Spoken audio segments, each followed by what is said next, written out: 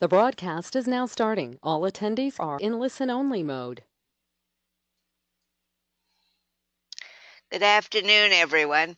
I'm Sharon Dooley. I'm going to be the moderator for this session. We have an interesting topic today. It's Big Data 101 for SQL Dummies, and that's certainly a category in which I fall with respect to big data. So I'm very much looking forward to Paresh's talk.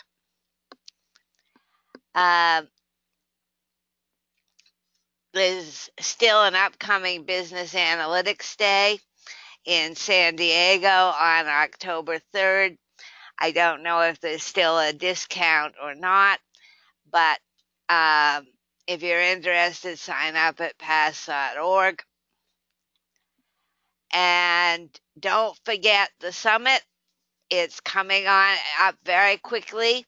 It starts on Halloween, and I've got my plane tickets, my hotel, everything all set. If you haven't registered, you can save $150 if you use our code VC15FPS6. And for every 20 people that use our code, we will get a complimentary registration, and we'll raffle it off closer to the event. It is definitely the place to be. The only problem you'll have is that one session will be 3 or 4 things you'd like to hear, and you can only be in one place at a time. We are one of many virtual groups, all of which have an online presence, and some of which focus on different languages, global Chinese, Portuguese, some of which focus on various aspects of the technology. You can join as many as you want, and you'll get mailings. Just go to your past profile and check off the ones that you're interested in. Now that fall has started, SQL Saturdays are going like mad. If you've never been to a SQL Saturday, it's something you should check out. It's a free one-day training event, and it's conference quality presentations, and they're all over the place. Okay.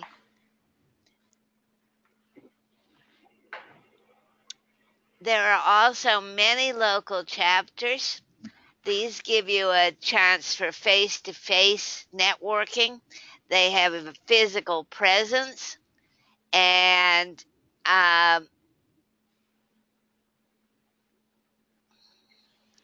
thank you, Moeed. It tells me I'm not showing my screen. It's because you guys have heard this all before. You don't need to see it again. But anyway, the local chapters give you a chance for face-to-face networking. They're usually after work, and there's often refreshments. My local chapter, always has pizza. Not my favorite food, but it's everybody else's favorite food, so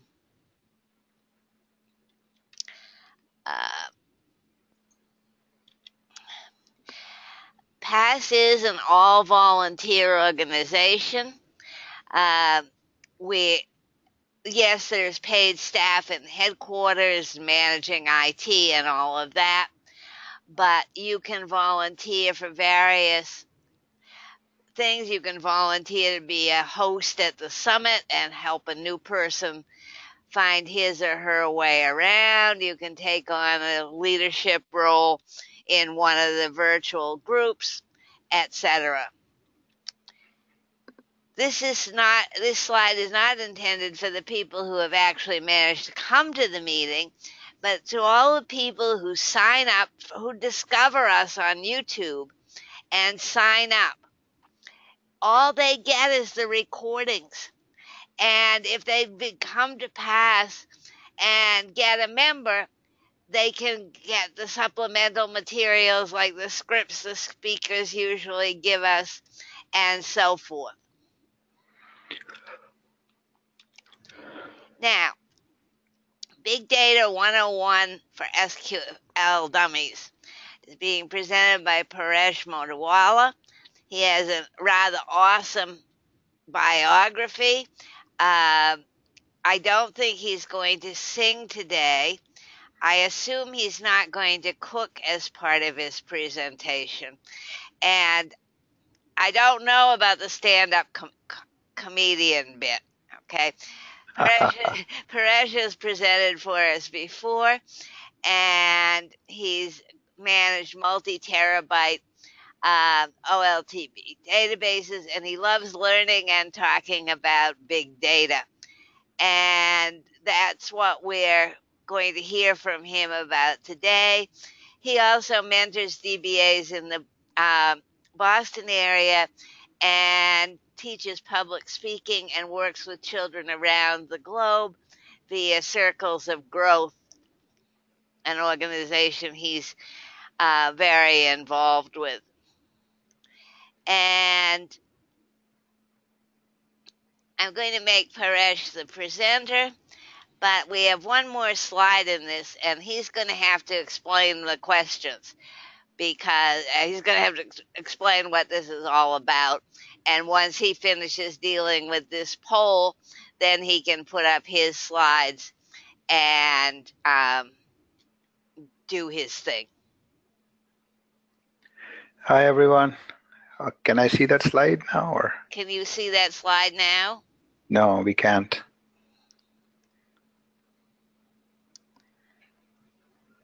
Let me see if I...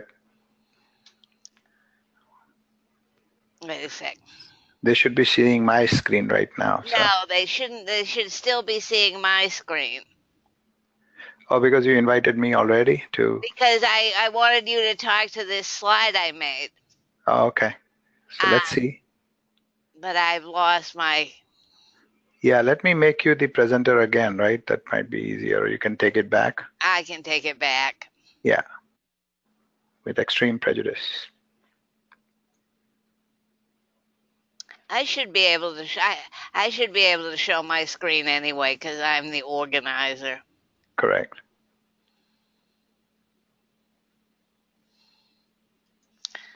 As people can see me. That's your keyboard? No, that's your... I don't know what that is. I don't have my webcam turned on, I don't think.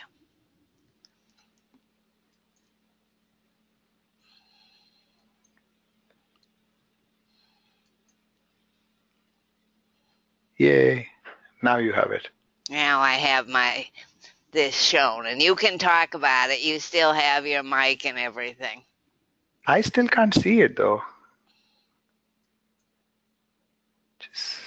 Now I see. Okay. Makes sense. So here's a question for you folks. Can you see the screen big enough or no? You can actually expand this or let it take over the full screen, Sharon.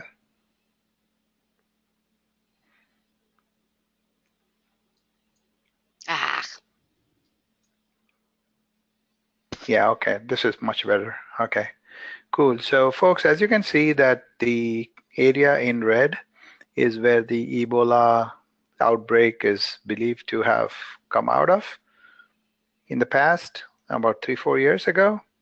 And according to you, which is the closest place that should have gotten the Ebola outbreak immediately after this country? And in terms of big data, how would you define the closest neighbor for this country? You could enter things in the questions pane if you've got ideas. Sure. So you can see that there is A, which is like the immediate neighbor. B is the immediate neighbor. C is slightly far, but it also had limited outbreak. There's a lot of medically evacuated cases in Europe, part of Kansas, a little bit of South Carolina, or is that Georgia? I forget. Texas, and some of the cases in upper New York. So I just wanted to kind of have a little bit of your attention there and see what do you define as a good, which is a neighbor that would have gotten this disease, and why would you call it a neighbor?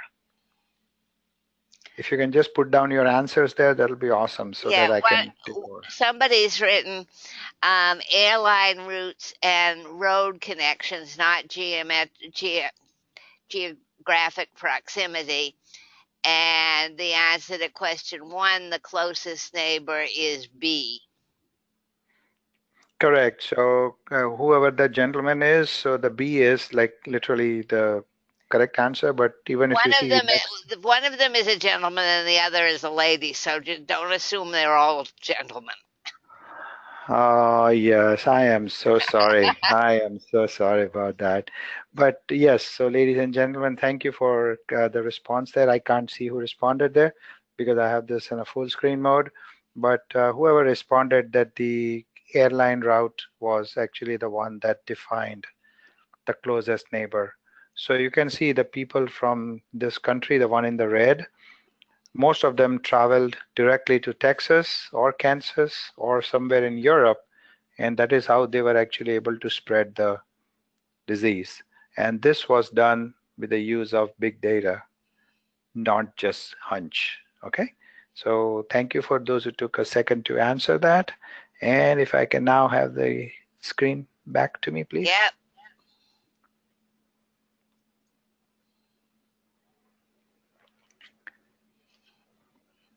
Hello, everyone. How's everyone doing? This is Paresh Motiwala. I'm from Boston, the land of 5 times Super Bowl winning Patriots. We stay just about a couple of miles north of there. And I've been doing this database administration work for a while. I've been speaking at over close to 100 or a little more than 100 SQL Saturdays and groups.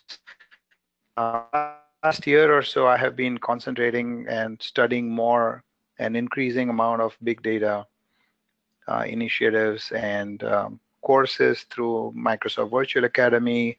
Some of this is what I'm actually going to share with you today. Again, this is a 101 talk, so please don't expect any serious or any Python scripts that is going against a multi-terabyte database. Okay, so without much ado, let's start. And if this works, that'll be awesome. Okay, cool. So that's me, my wife. As Sharon had said that I teach public speaking. These are some of my graduates. That's my daughter who is a doctor and my son who is a runner and a sophomore in UMass Lowell. This is my contact information for those who are interested. I just got invited to use the New England SQL Server user group, and I've been running the Boston BI group for about 9 months now. I also organize and speak at a lot of SQL events here, including the Global Azure Bootcamp, Providence SQL Saturday, organized Boston SQL Saturday in prior life, and Boston BI Saturdays as well. So who should attend? Just so you get an idea. The DBAs especially, a lot of what we are doing is slowly going to get into big data schemes. So if you think that whatever you're doing with SQL Server today is going to get you through the next 5 years, really think twice. CIOs, they usually love to attend anything that says big data, even if they don't understand much. Marketing peeps, definitely you want to use this for your benefit. A lot of marketing efforts save millions and millions of dollars by using appropriate big data. Developers, this is the way most of our development activities are going nowadays. And big data enthusiasts like me. There's a lot of resources out there on the web for you to study yourself. Who should not attend? Really, nobody. I mean, everybody should attend this kind of chat. So let's go. Let's grab a bite now. So you know what is the size and the scale of big data that we are talking about. That so far I have been stuck between terabyte and petabyte, but the real big data lies way beyond exabytes. And there is one more after this, and if anybody knows what that is, that'll be awesome. It's called Brontobyte, and then multiply the lowest figure that you have, that 1208925 blah blah blah, multiply that by 1024 and you'll get a Brontobyte. I don't know what that is anymore, but it's a huge number. So let's get on further. So what we'll do today is we're going to have some really miscellaneous information on big data. I already shared with you one story. I'll share with you another story, and that is about a bus route in an African city which was changed with the use of big data. What are the sources of big data, for example? We'll talk about that. We'll also see if we can, if anybody knows what breadcrumbs are, if somebody can actually type the answer up here, that'll be awesome. Then what is the definition of big data? What really is big about big data? We'll also see what are the privacy concerns as to what is okay to share, what is really public. Just because you have the data in your possession, does it make you the owner of the data, and so on? Who has the rights? What is a data lake, for example? We'll talk about that also. This one I actually picked up from James Serra of Microsoft. He and I kind of spoke together at Maryland SQL Saturday last year, and that's where I got this information from. Storing layer is Hadoop. We'll talk about Hadoop. What are the components of Hadoop, Hadoop 1.0, Hadoop 2.0, and what are the various Hadoop stacks. For example, for Yahoo or for LinkedIn, you can actually see these. And a lot of these slides that I have posted on slideshare.net have been clipped several times, actually, believe it or not. What is processing in the big data? So there's a storing layer, there's a processing layer, and there is a presentation layer. So presentation layer is something that the BI folks and the developers would be immensely interested in. I would definitely say presentation and processing is something you guys want to really take into consideration there. And data science and data scientists, I will actually not have enough time for this. So I believe it or not, I've actually removed those two slides. And we said we'll see some Hadoop stacks, and then in the end, we'll have summary. I don't know if we'll have time for too many questions, but feel free to shoot me an email with any questions that I can answer outside of this and web conference. Yes. Paresh, you've got an answer to breadcrumbs. Breadcrumbs defined as the path that was navigated. Is this what you were asking? That's what I know of it as. Kind of. Let's just say it's like a half answer that I was looking for.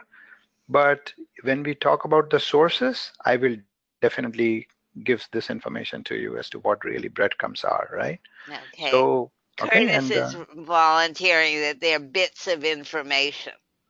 Correct. I think that's a much better answer that I was actually looking for, that it's bits of information coming out of what, for example.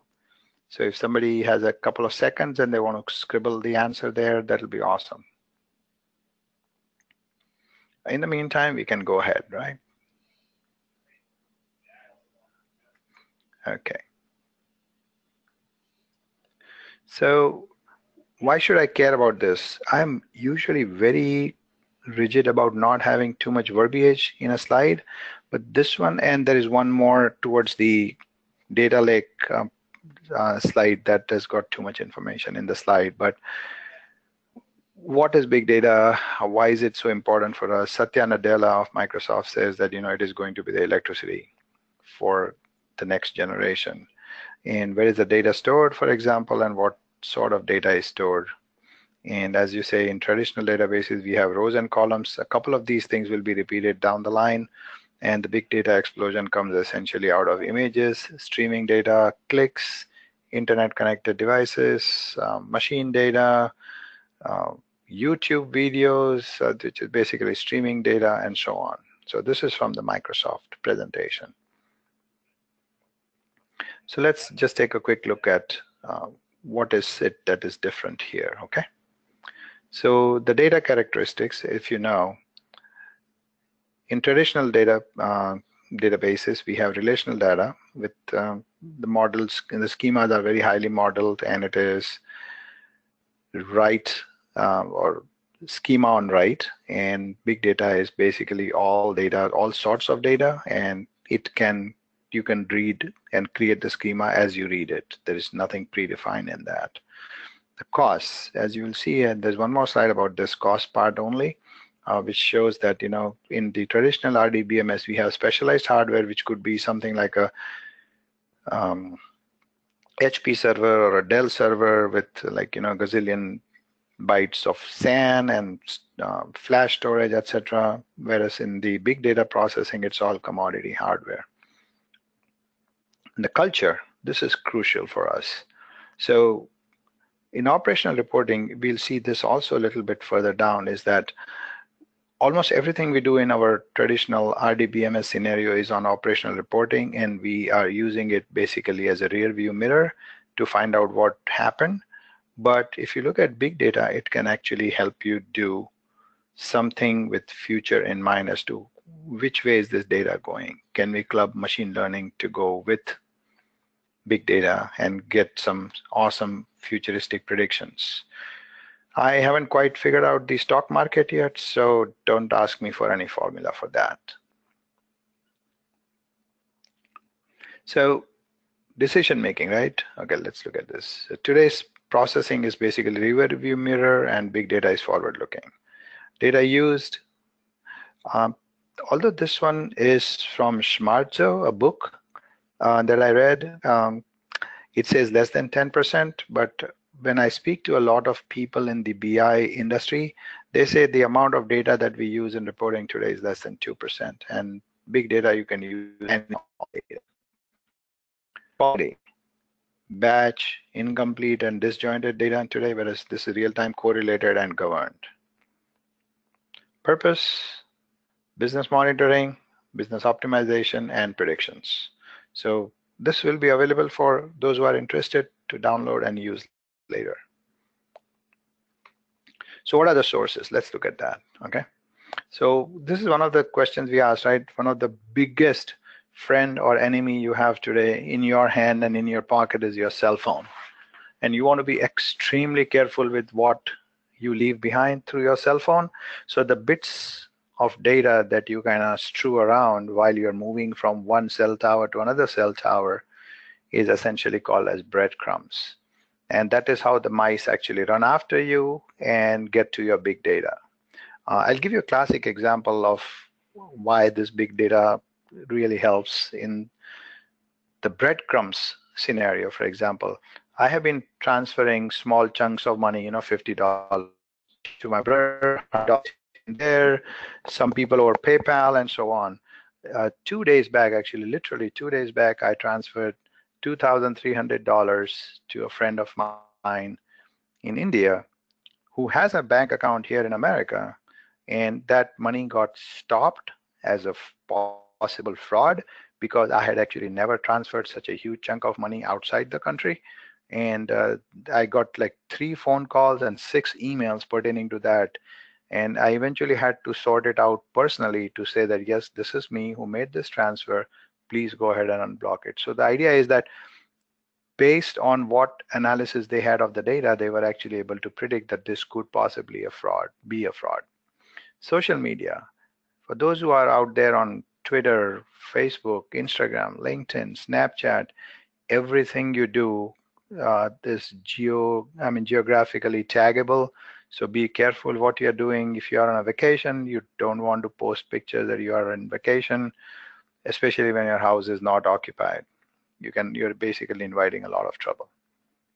Credit cards. How many of you on this conference have actually had their credit cards being used in Germany or Russia for a $50 purchase, and that was actually blocked mine has been done 3 times that, sir, your credit card just popped up in Germany somewhere for a $54 purchase, and I see that you just bought something in Massachusetts 5 minutes back.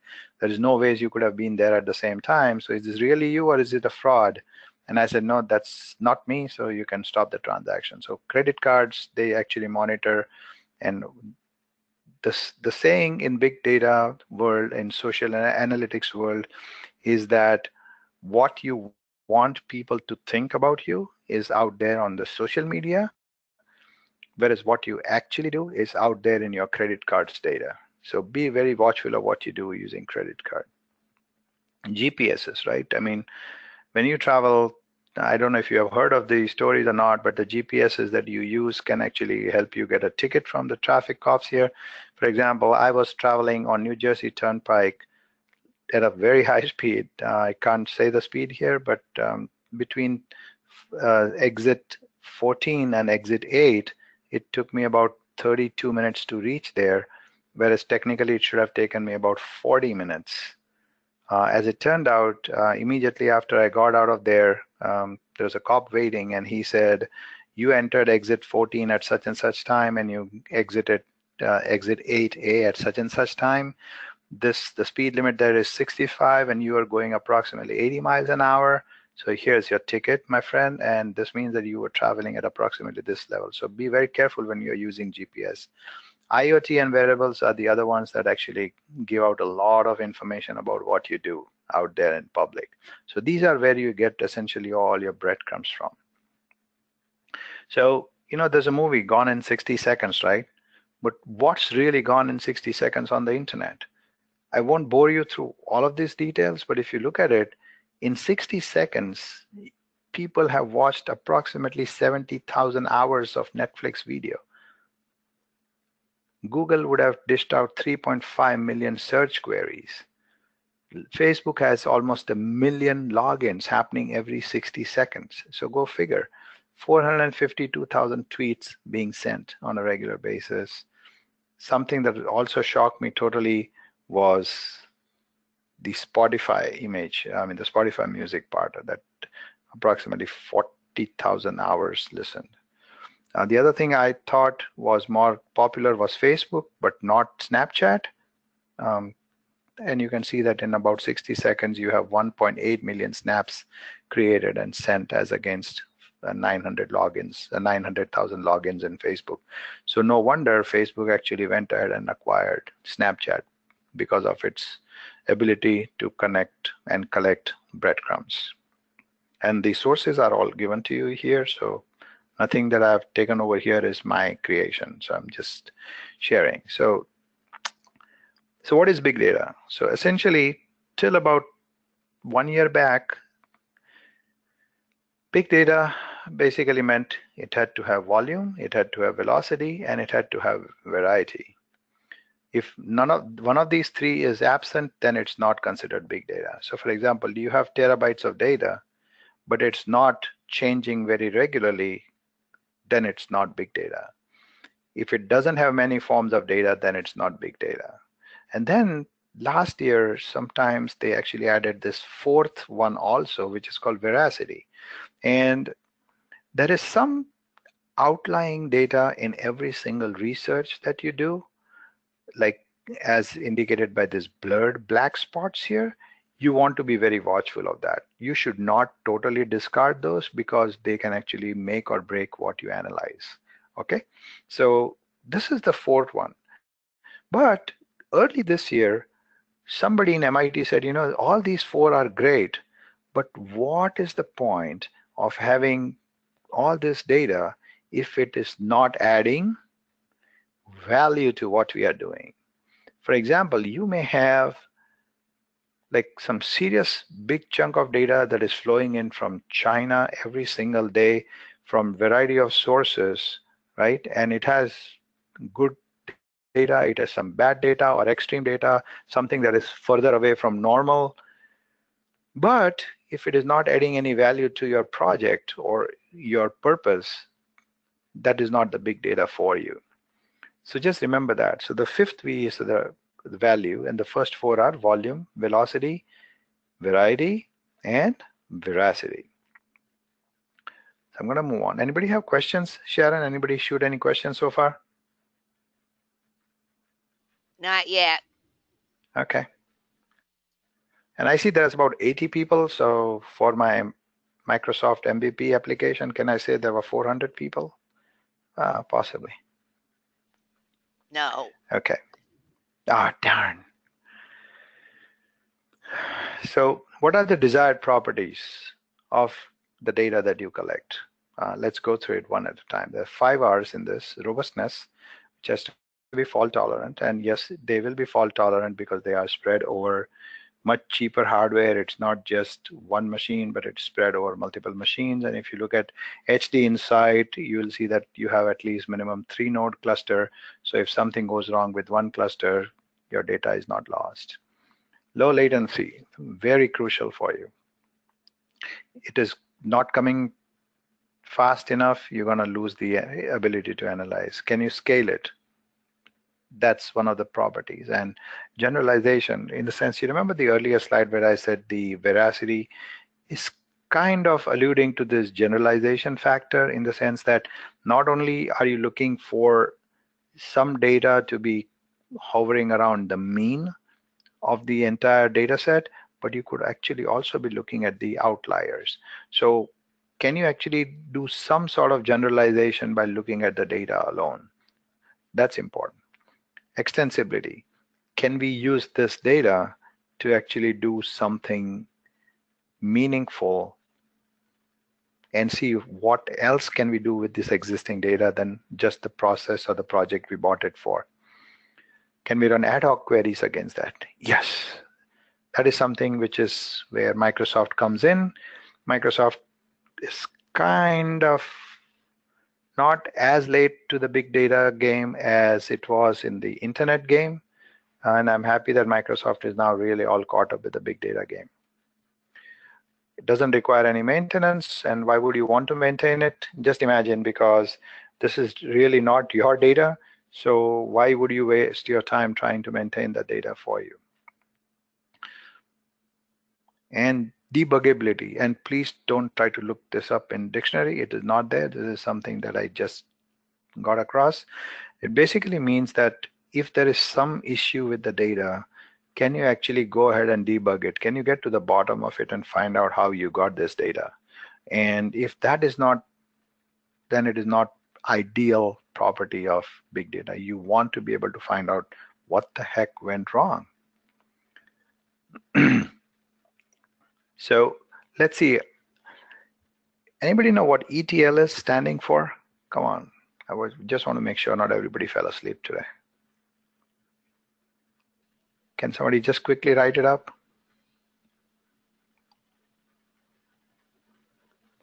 3, 2, 1, go. Sharon, anybody respond? Yeah, all sorts of people have responded with a variety of, it's all the same thing: extract, transform, and load. Beautiful. So let me break your heart a little bit by saying that this concept is slightly changed process of big data. So we'll see how big data is generally processed, and then we'll dive deeper into each of these components as the slides progress. And Sharon, I don't have a clock here, so if you can just keep me honest about the time, that'll be awesome. Okay, will do. You've got 20, I can't subtract. You've got less than half an hour left. Oh, geez. Okay. So let's go through this. I won't rush though. So collection is the first stage. Comes pre-processing. What is pre-processing? Basically, you want to make sure that there is a lot of data that you know for sure is bad. You may actually remove it and only pass on the most meaningful data to yourself. Don't throw away the other data yet, okay? Cleanse it. Cleansing it means, kind of, the way we have Melissa data that will give you, 100% reliable data about zip codes and so on. We can go ahead and tally our data against that to make sure that it is very hygienic. After that, it is analyzed to see, is this exactly what I want? what is the reports that I can run out of this? This data is good. I'm analyzing it. And after I analyze it, I will go ahead and do a presentation or visualization of this. Now, here comes the classic thing. What happens after visualization? For those who have seen the movie Zero Dark 30, you will see that Jessica Chastain actually keeps on going to her boss's glass door and keeps on writing figures on that door, 30, 40, 129 days. Of what?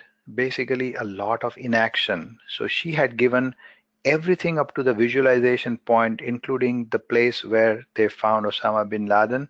But what was missing was this part, intervention.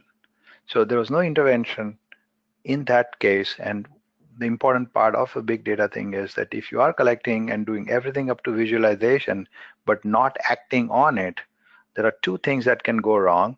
You have already spent a whole bunch of money acquiring and processing and visualizing the data.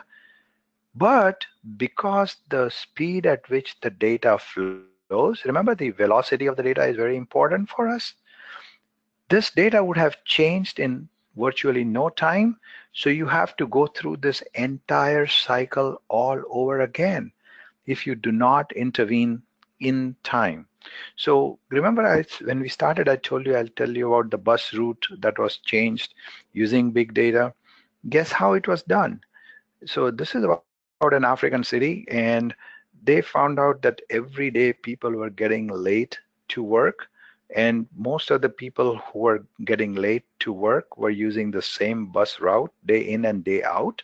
So they actually spoke to the uh, passengers of the bus, and they followed with them and said, okay, we need to be able to track your cell phone GPS data to see what you're doing and why the bus is late and so on. So by looking at, they had the visualization, and the intervention was that they found out that when the bus entered the downtown area, that is where the real slowdown began.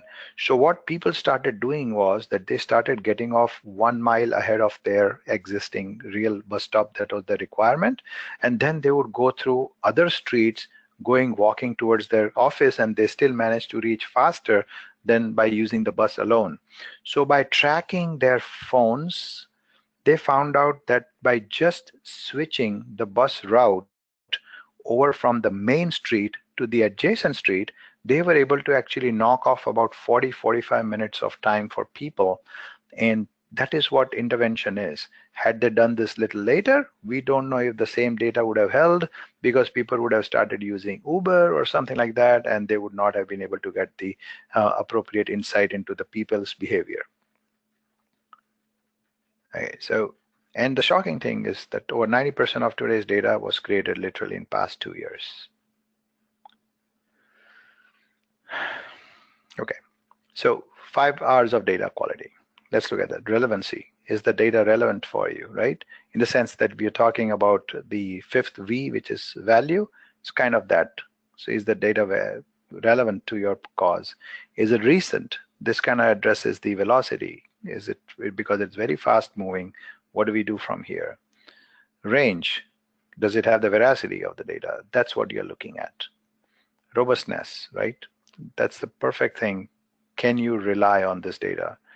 Do you believe that by doing the second set of observation, or if you went back to the same place, you would still find the same data? In most cases, it is true. I'll give you another example that in the oil spudding business, where they actually do the drilling of the oil wells, they have tips, sensor tips at the end of the drill bits, and each of this sends out like millions of, I think about 4 megabytes per second of real-time sensor data back to the main computer. And by going down further, they found out that as soon as they were approaching closer to the oil in, say, 50 feet, the pressure started becoming lesser, and that way they knew that they were able to strike oil much more easily in that well than any other place. And this, they found by following that rule over multiple wells, they could actually emulate the same exact behavior, which basically signifies the robustness of it. And can you rely on this whole thing in the sense that where did you get it from? Did you buy it off eBay? Did you buy it off the website of World Bank?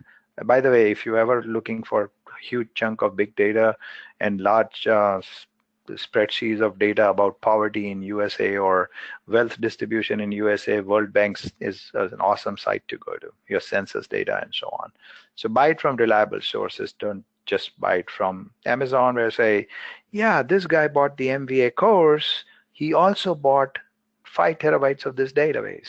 No. Let's talk about the privacy, okay? This is very crucial. Just by a quick one-word answer, what is more sensitive towards data and its privacy, Europe or USA? Can we just have a quick show of answers?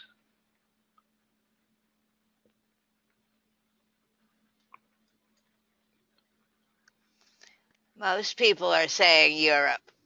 Yes, absolutely. That is so true.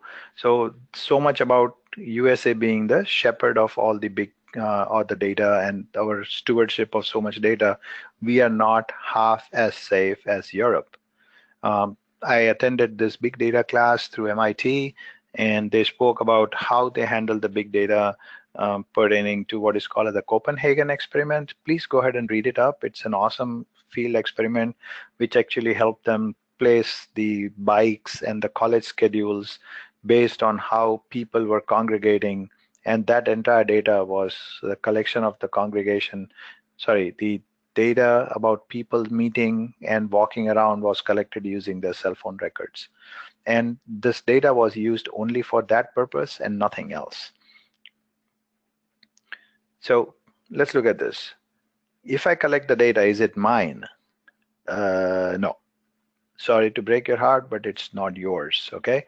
So yes, you own it or you don't own it, but you have rights to it right now. So go ahead and use it explicitly for the purpose for which you collected the data. Otherwise, you can get into serious trouble, okay? Share the answers, not data. That's your best bet. So if you collected people's movement data, for example, you don't share the data with the other cell companies or other universities. You just tell them that this is what we found without actually divulging any information about anybody's cell phone number and their movement habits. Let them know, why are you collecting the data? What are you collecting it for? And sorry, what are you collecting from the data? Remember I don't know how many of you are here are from USA, but I would guess most of you are. So, when they sign a warrant, they have to actually be very explicit about what you are collecting. And even if you see a dead body next to the computer where you are going to do that, technically you cannot touch the dead body because that is not a part of your warrant. So what you are collecting, why you are collecting, you have to let your customer know. Go through this. This is a long slide. Again, too much verbiage here, so I'm not going to do this.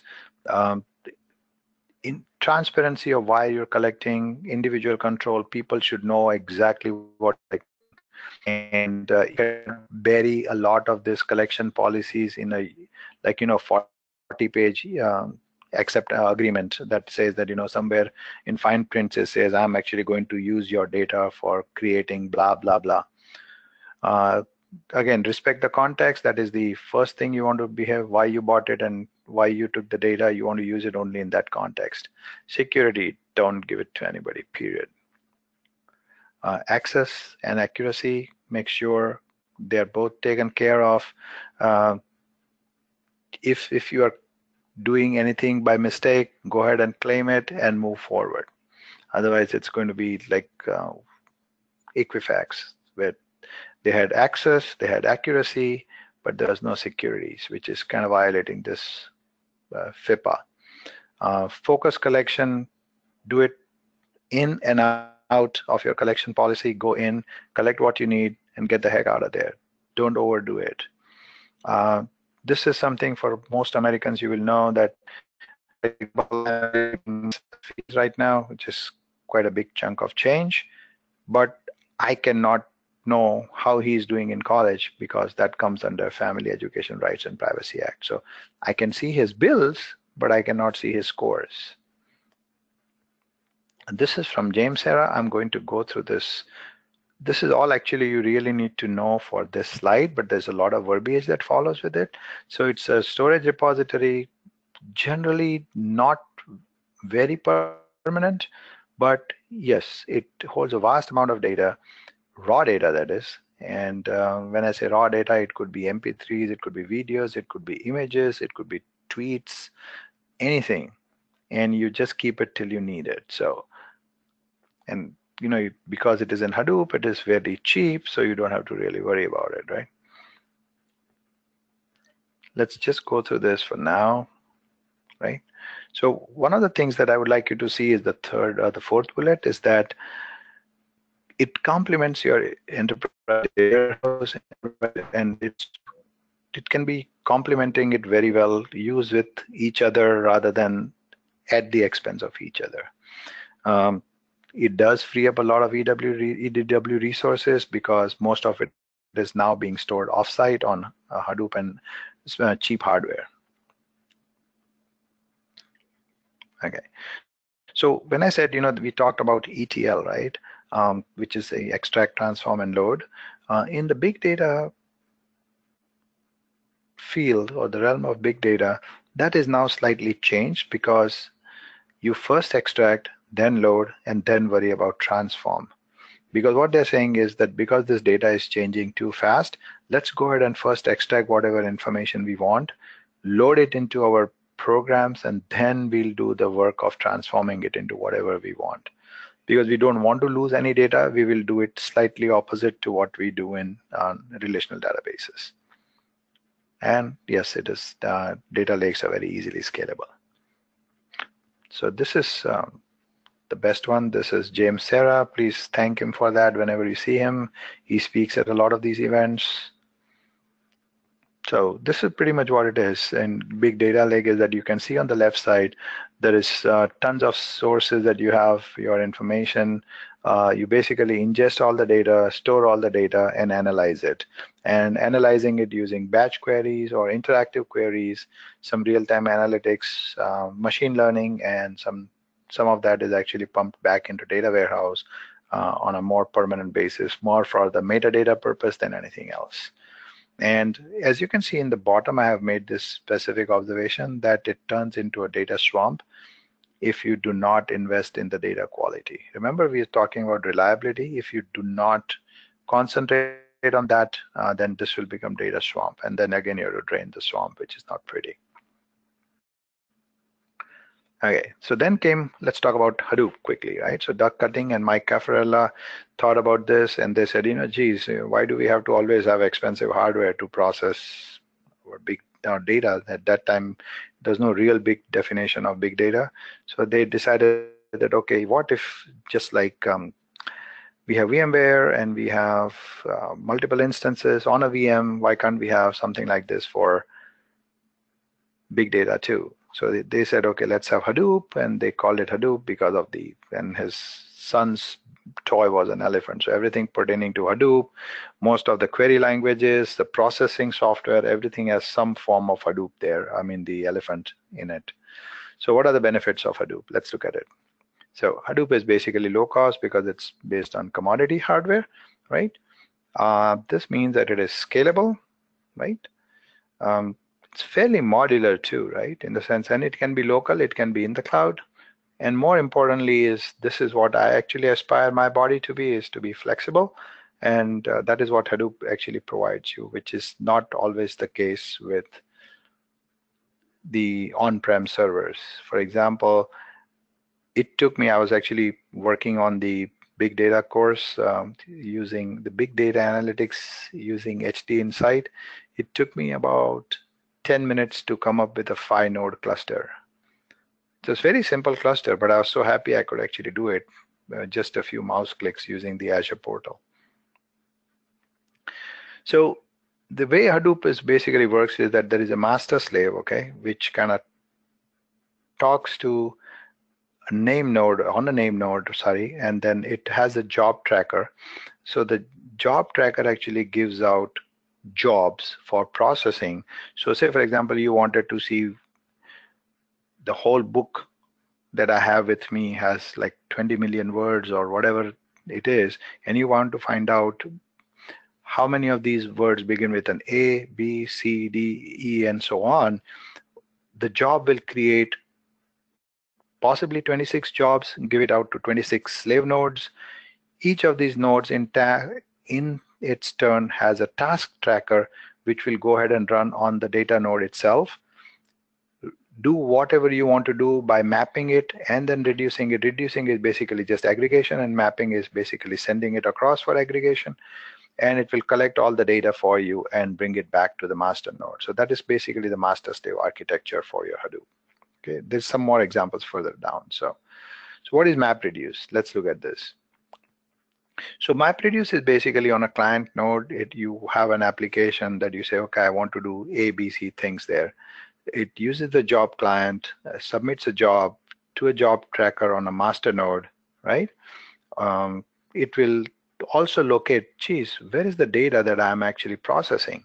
Oh, it's on nodes, name nodes A, B, C, D, E, F, G, whatever it is.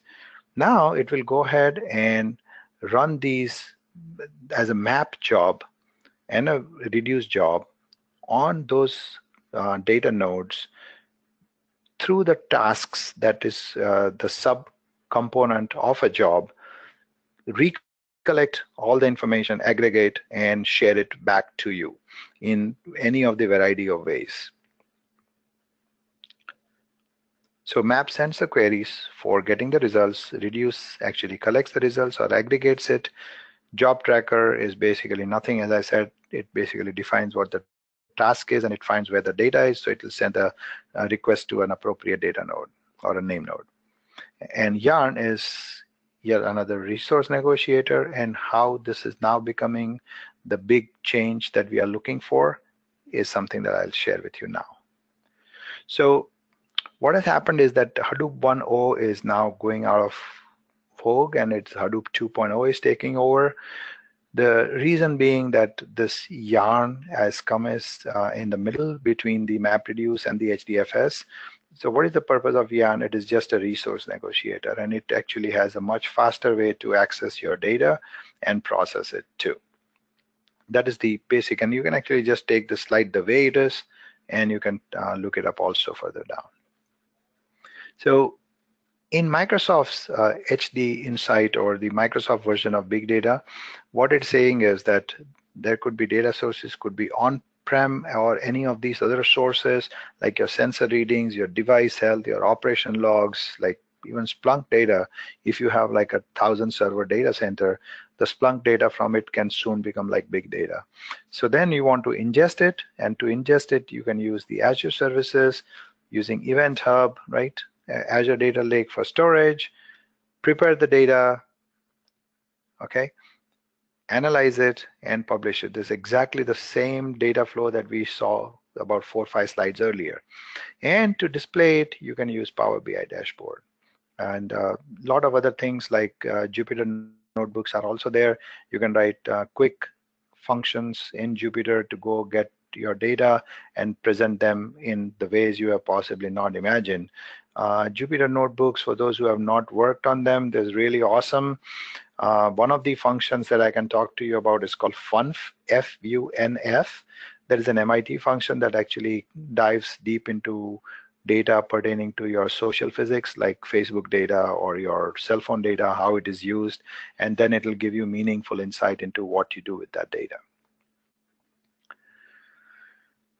So look at this, data warehouse, and as you can see, and big data. If you just kind of go up and down the slide and right from left to right, this is exactly the best thing. This is what the data warehousing and the big data kind of club into each other. Is Microsoft Azure has SQL data warehouse and VMs in it.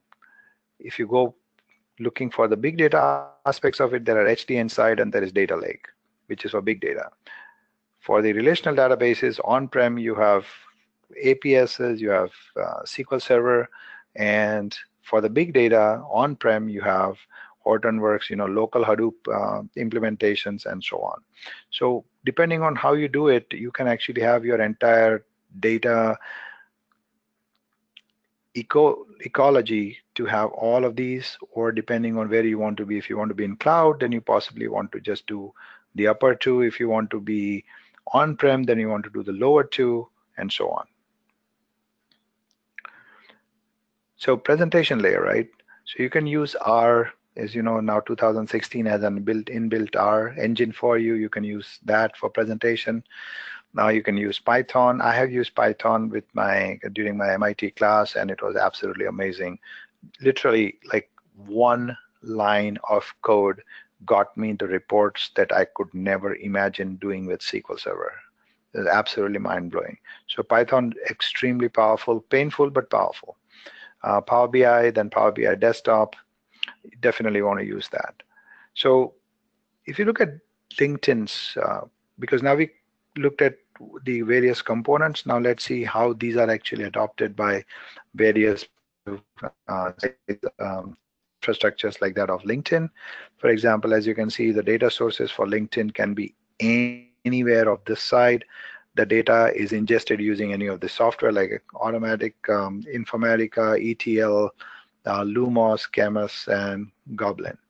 And the data store could be, Teradata or any of these three, right? And then when you're reporting, you can use Hive, which is basically a SQL that is used on big data, and then Pig, ad hoc, and MicroStrategy data, or even use Tableau reporting software.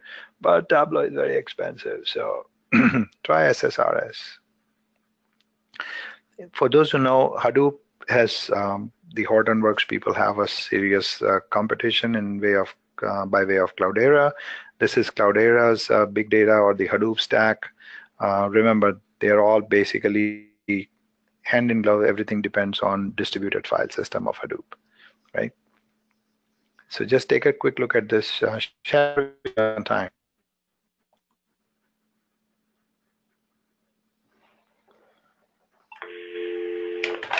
So we have like 3 more minutes. Geez. Okay. So let's go ahead and summarize. So we see what some miscellaneous information. We saw a couple of stories. We saw what are the stories, what are the breadcrumbs. We defined what big data is. What are the major issues that go with the privacy of big data?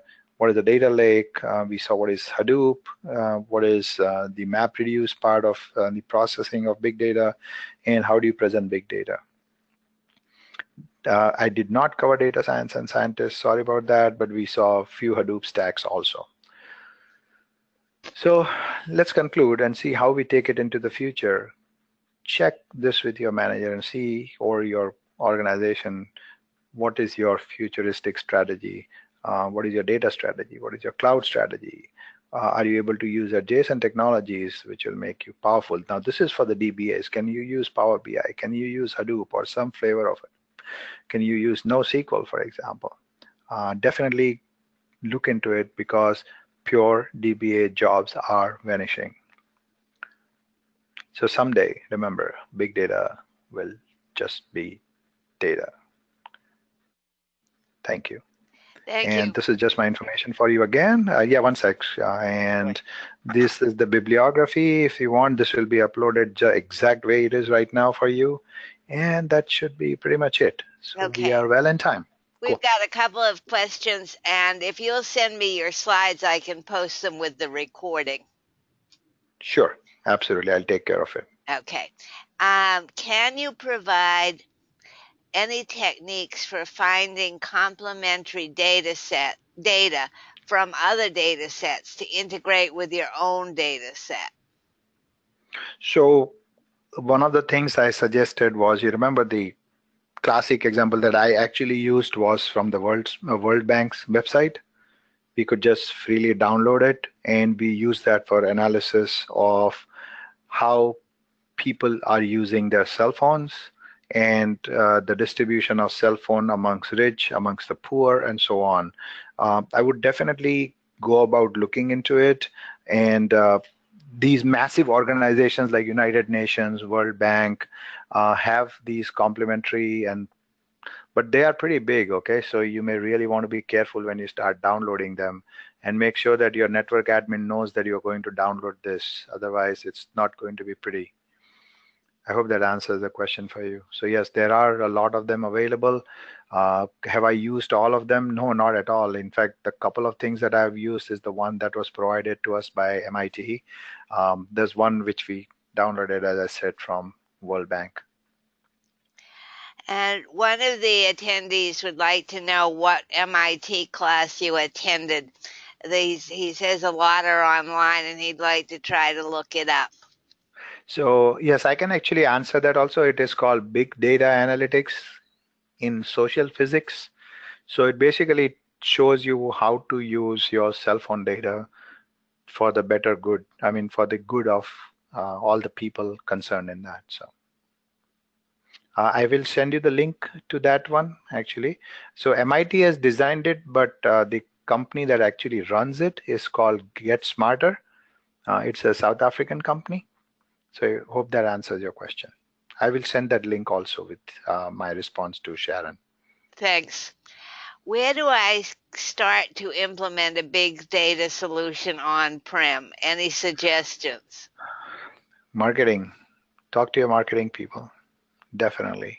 They are the ones who can most likely, I don't know what your organization is, but if your organization is a fairly large organization and if they're not already using big data, this is a good time for them to start downloading this data and start monkeying around with it, along with some machine learning that goes with it. Because a lot of these machine learning stacks that you have up there, you don't even need to download the data. You can just keep that in Azure or any other cloud-based services and just run your algorithm straight against that data. And I mean, just right off the cuff, you'll get several reports just coming out without absolutely any hassles. And it's a good way to look pretty in front of your boss.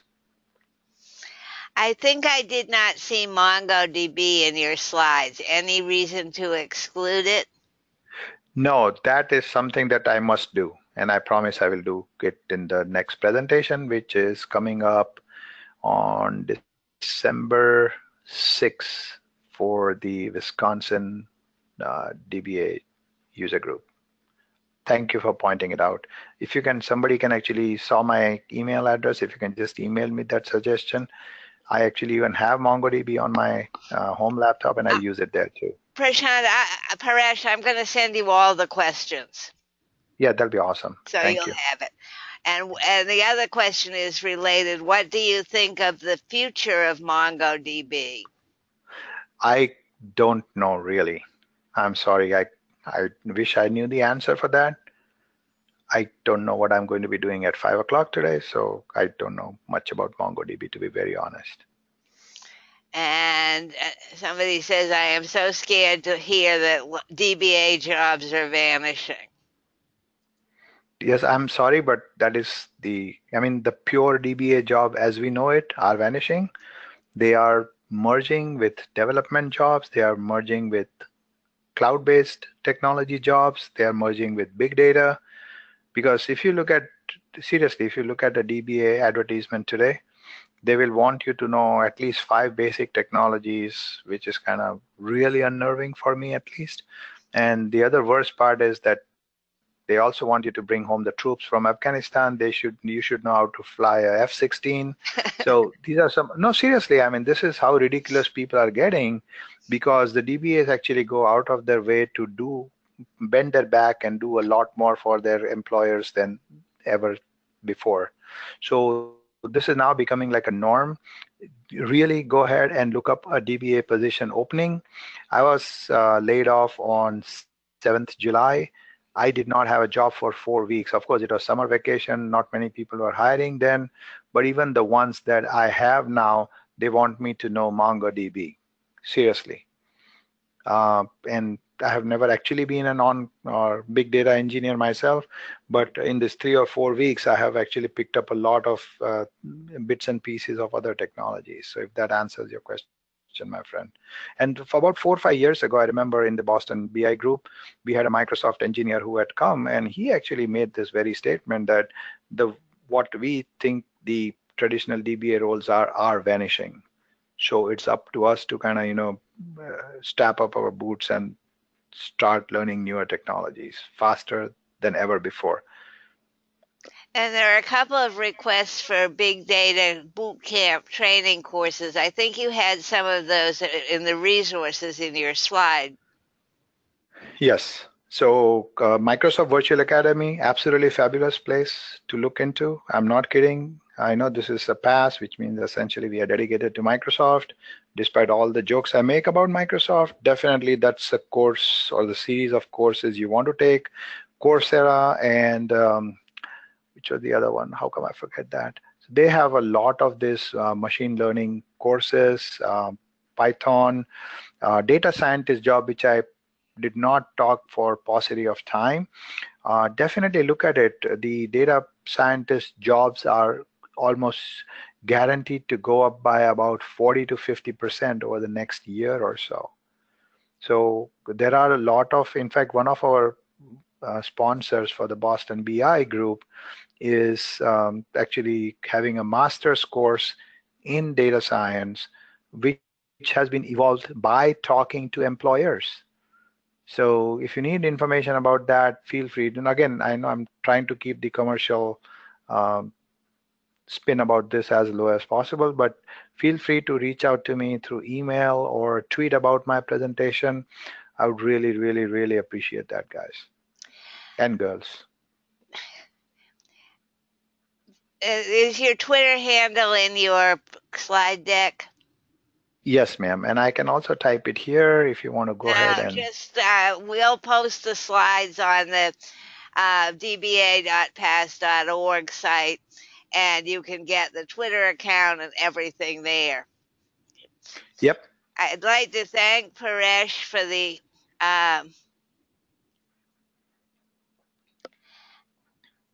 The word you're looking for is awesome. for the Yeah, but that's okay. awesome, yeah, that was what I was looking for the awesome presentation. And I also want to tell everybody that Paresh will come back to us on the second on let's see, October 11th, and he's going to talk about fine tuning your maintenance plans, which will be quite different. Very different. Yeah. And so I thank Paresh for being with us, and he will send me the slide deck. I will post it on the pass.dba, and it should be there by sometime tomorrow. And I thank you all for coming. We have another meeting on the 27th where we're having a presentation about continuous deployments using the SQL Server data tools, which is quite different from what we normally have, and I think you'll find it interesting. So thank you all for coming, and I hope to see you again. Thank you again. Everybody, Paresh. bye. Have a lovely day.